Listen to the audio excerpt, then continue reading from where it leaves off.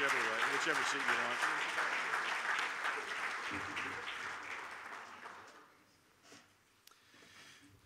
Good afternoon. I'd like to welcome everybody to Williams Stadium for our exciting announcement regarding our men's basketball program. I'm Alan York, radio broadcaster for the men's basketball team.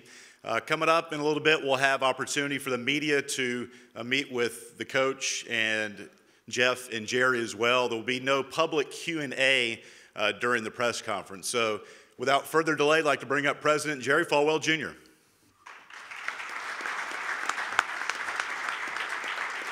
Thank you, Alan.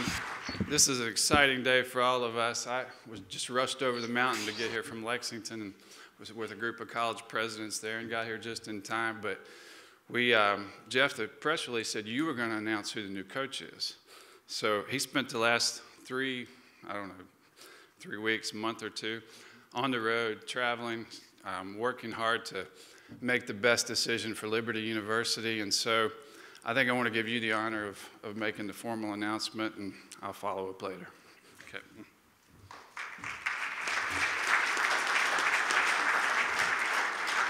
Thank you very much, President. Is this loud? Too loud? Is it okay? Let me just say, first of all, thank you for being here today for this special occasion. It's a big day for Liberty University. It's a big day for Liberty basketball, and I couldn't be more excited than to stand in front of you today and introduce our new coach. I have a few thanks that I want to give. First of all, to President Falwell for his continued support of not just the athletics department, but this entire university. And it's changing. Thank you. It doesn't change monthly, it doesn't change weekly, it changes daily. And it's a real honor to serve you through this process. I want to thank Collegiate Sports Associates, Todd Turner and Dave Odom, our search firm. I think the search firms bring great value. They can do things that ADs can't do. They know people that I don't know. They know people ADs don't know. They have phone numbers of coaches. They have relationships with ADs. They have relationships with coaches. And there's a whole lot of background information that comes out during a search. I couldn't do it all myself. ADs can't do it. And they've been terrific to work with, and certainly appreciate everything they did. I want to thank Mickey Garitti. Mickey's my senior associate athletic director. He went with me all over the country for the last 3 weeks as we have visited coaches, and he has served as a great resource and a sounding board for me. So Mickey, thank you for your time and effort. I want to talk briefly about the process. I believe in keeping a search confidential. Not everybody does that. I think it's the right reason, the right way to do things. Why do I feel that way? Because the hiring process for a coach, it's not a game. It's not fun and games. It's hard. And I feel like it's my job to protect their identity and their integrity as we go through the process. They have a relationship with their team, with their AD, with their fans, with their donors, and with their university. And I feel like it's my responsibility to watch out for that relationship. So I'm not one of these people that likes to give 5 names and this is who we're talking to. We're not trying to boast about who the candidates are and who we're talking to. We're trying to find the right fit, the right coach, the right person to lead our program. And I think it's really important to do that without harming anyone in the process. And that, unfortunately, that does happen in this business. Over the last 3 weeks, I talked to a total of 9 coaches. They were all Christian men, all excellent basketball coaches. 7 of them had head coaching experience, either as sitting head coaches and with multiple 20-game wins. I'm not talking about just any very successful coaches, or guys like the guy beside me that has been a head coach but are now serving an institution of one of the Power 5 conferences as a top-flight assistant. I talked to 2 assistant coaches that did not have head coaching experience, because when you make a hire, you got to spread the net pretty wide to start with because you're not sure where it's going to go, and you got to cover all your bases. And those 2 assistant coaches are going to be superstars. They're Christian men and great coaches. Mickey and I went into 7 homes to talk to the coaches. We sat and talked for several hours at kitchen tables and lounge chairs and comfortable couches. We ate all kinds of snacks and puddings, iced tea, a lot of water. Why do we do that? When I went through the process, every coach said, I've never had anybody interview me in my home before, but I like it. And I like it too. I think it gives you a picture of a person that you don't see. A typical thing will happen is a guy will go in a hotel room and bring fly guys in and, you know, knock it out that way. I think it's more to it than that. I think we need to see who they are with their wife, who they are with their children, see the relationship between them. So we did that. And we talked about their faith and their ability to lead a basketball program. We talked about every facet: recruiting, offense, defense, transition game, sports, the sports medicine part, the training, strength and conditioning, nutrition. And we talked about everything. And they all took 3 or 4 hours, but it was well worth it.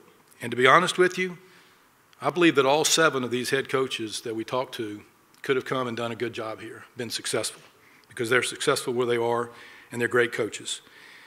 But my responsibility was to find the right one, to find the right man, the right Christian man, the right coach that I felt was best qualified to come in here and build a powerhouse basketball program for Liberty University.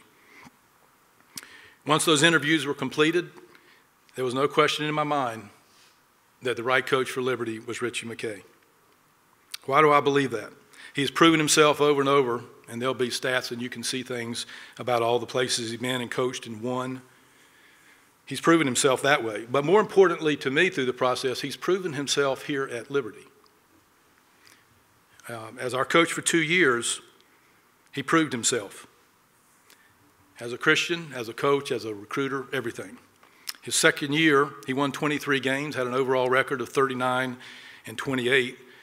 Only 3 coaches in the history of Liberty basketball have had a winning percentage through their career. He's one of 3. The 23 wins ties the school record for most wins in a year as a Division I school. No ill will intended here, but in that 23-win season, we did go up to Charlottesville and beat Virginia. We were 12-6 in the conference, and you know what else that year? I don't know if people remember this. We were number 48 in the country in recruiting. Our recruiting class was ranked 48th in the country. We had verbal commitments from 3 players that when he left for Virginia, decided not to come. One went to play at Arizona State, was very successful. One played in the A-10, for those of you that know basketball, and was one of the better players in the A-10 conference. And another player was a guard on a team that went to the Final Four. So, shows me the ones he brought in and these guys too. He knows what he's doing. There's always a learning curve for new coaches. For Ritchie, his only learning curve is going to be really what's happened at Liberty in the last 6 years, and thanks to President Falwell, that's a lot. But he knows Liberty. He loves Liberty. When UVA completed their season on March the 22nd, schools started calling this guy from some of those Big 5 conferences. And I found out about it, and we talked about it. And he told me, he said, I'm not going to talk to anybody until you tell me I'm not the coach at Liberty. For me, that showed me his commitment and desire to be here. So, 6 years ago, as of today, actually, he left to go to Virginia. You know, sometimes you think you're having a bad day, and you look back one day and you say, what? That was a good day. So he goes up to Virginia, had the great honor and privilege of working with one of his great friends, and he spent the last 6 years working with one of the best coaches in the country, Tony Bennett, National Coach of the Year, Tony Bennett. Their success has been phenomenal. It's well documented. 2 ACC championships, number 2 in the country, top scoring defense in the country, maybe the best defense in the country when it's all said and done. Certainly one of the top 2. I've seen a lot of articles over the past 6 years about this guy and about him coaching with Tony Bennett. And the articles keep talking about the fact that there's a second head coach on the bench helping Coach Bennett get it done. It's this guy right here. We all know about his reputation as an offensive whiz. I'll tell you a quick story. We played Clemson his second year. They were either 12-0 and ranked 15th in the country, or they were 15-0 and ranked 12th in the country. I can't remember. But we played a great game. They hit a couple shots late in the last 30 seconds and beat us by a point or 2. And as I was going off the court to go to the post-game press conference, the AD, Terry Don Phillips at Clemson at the time, he sprinted over to me. And he said, where in the world did you find that coach? He did things against us that nobody's done. So let me say this. When you look at his record here, success, recruiting, not only here but before that, as an offensive coach and all the many, many accolades that go with that, And now you combine that with going to Virginia, serving with Tony Bennett, building that kind of top-level defense, teaching that defense, learning that defense. I'm telling you, put this offensive mind with the experience of his defense now, it's a very deadly combination. And because of that combination, today he is a better man, and he is a much better coach than he was 6 years ago. Please join me in welcoming Ritchie McKay.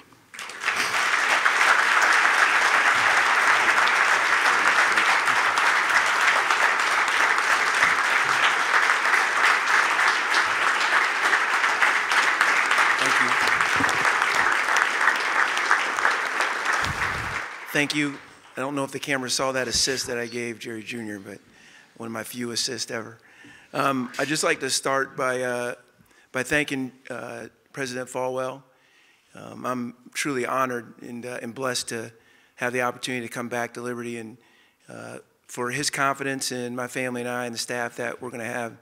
I want to say thank you from the bottom of my heart. I really appreciate it, and we're going to serve you well. And I'd also like to share that same thanks to Jeff Barber. I think it speaks to his character. When I left 6 years ago to the day, how ironic is that? I could see in his face that he was a little disappointed, and to have that relationship restored, and to see his trust in me and my family, it's a blessing to me. So, thank you, Jeff. I appreciate your confidence in me. I want to say it now and in front of everyone. I also want to thank Dale Lair and his wife Brenda and Ethan and Tim and his sons, because I had the chance to coach son on our team. I think Dale Lair is a tremendous man, and I know he added value to this campus community and to Lynchburg, and I love him. And there will never be a negative word spoken about him, because I know his heart and the integrity in which he lives his life.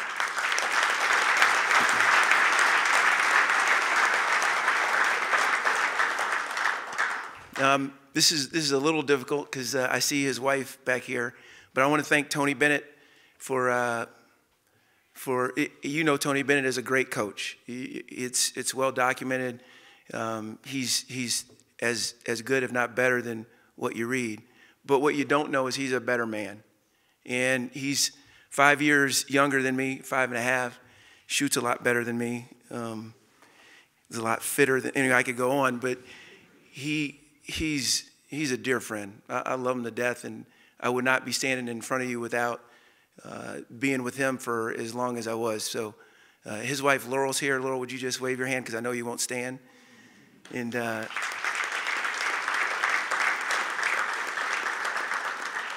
I learned a ton from him, and I learned a ton. And not only the way he coaches his team, but the way he leads his life. And I'm excited about seeing if we can't put that all together and build a special program here. Ronnie Weidman is also here. Ronnie was on our staff. Ronnie's a dear friend. Thanks for coming, man. I appreciate it. Will you raise your hand? Thank you. I'm sure I'm going to forget someone. I'm doing this without notes. I left them in my car. But I also want to thank my lovely wife, Julie. It's 25 years in August, and she's been the best thing that ever happened to me. I'm going to ask her to stand. I don't know if she will. Honey, would you stand and just say hello? I know what you're thinking. I know what you're thinking. He outkicked his coverage. I've heard it before. My two nieces are here, Sierra and Leah Summers. Will you stand up? They're students at Liberty, senior and a sophomore, junior, Cece. Junior, okay. And then my two boys are here, Gabriel and Luke. They're 15 and 17.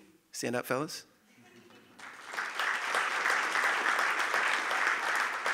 And last but not least, I saved the princess for last. She's my oldest daughter. She is a sophomore here. And for anyone that is doubting my belief and commitment at Liberty, I can show you the checkbook. It's close to about 60-some thousand now. So my daughter is, she's a beautiful young lady, and she's blessed our lives greatly. Ellie, would you stand up?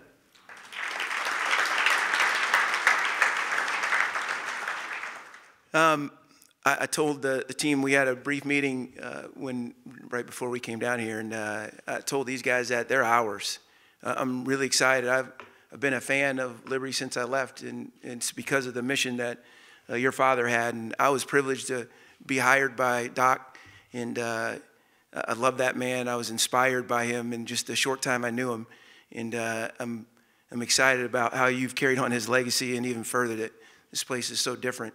But I share with those guys that I believe anything can happen here. And they're a part of Liberty University, its athletic department, and its men's basketball program. And I would hope that the way we represent you and our program in this institution is something that everyone would be excited about and proud to be affiliated with. So I can't wait to coach you guys, and I'm excited what God's going to do in and through your lives here at Liberty. Lastly, I'll just tell you briefly, when the decision to come back, it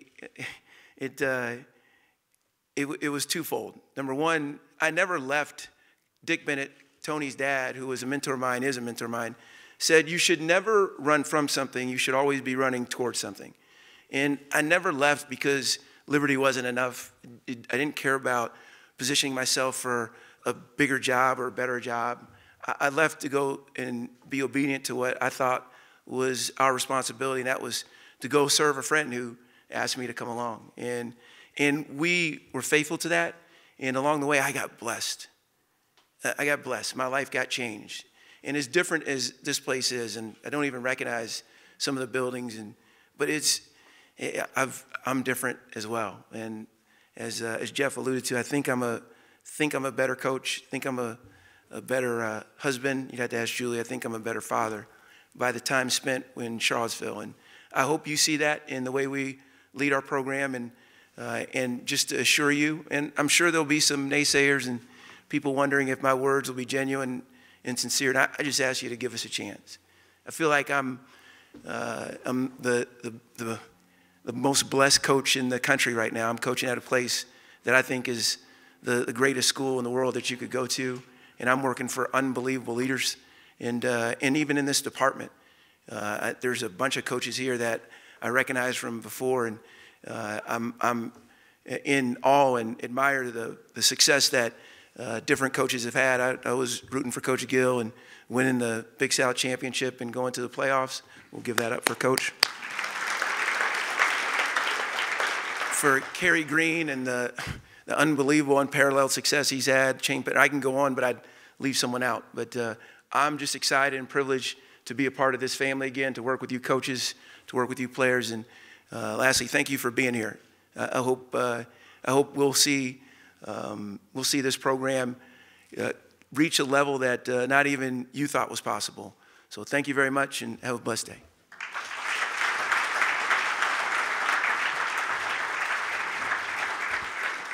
Yesterday when Jeff and I called Ritchie on the phone, I said, Ritchie, you've been gone long enough. And I did the same thing he did. I left Liberty, went to UVA for law school, came back. So we have to do that sometimes to learn something. But we're just so proud to have Julie back and to have you as our head basketball coach. And by the way, the tuition's included now. That's part of the deal. But I want to congratulate Jeff Barber on absolutely doing a fantastic job in this search and in a tough situation. And so we appreciate that very much, Jeff. And we're going to turn it over now to Alan and move on to the press conference, correct? Yep. Thank you so much, Ritchie. We're honored to have you back.